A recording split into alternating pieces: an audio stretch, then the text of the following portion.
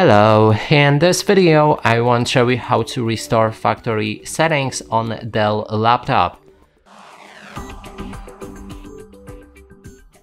To do this, first you will need to click on the Start, navigate to the Settings. Select System, scroll down and find Recovery.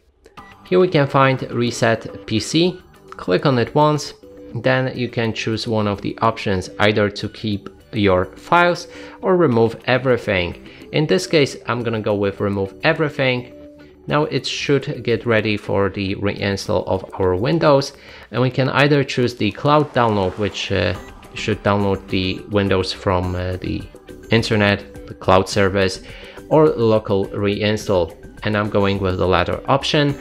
Then we can navigate to the next option, and here it should be ready to reset this PC to factory settings.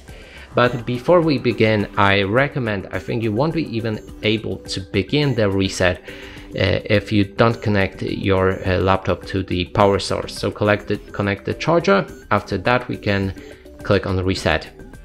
Now we can wait till the process is finished, and when it's finished, you should be greeted with the first setup screen. So the factory reset is finished. As you can see, we're in the setup, and you can either sell your laptop or perform the first setup. And that's it for this video. Hope you like it. Please consider subscribing to our channel, leave a like and a comment below.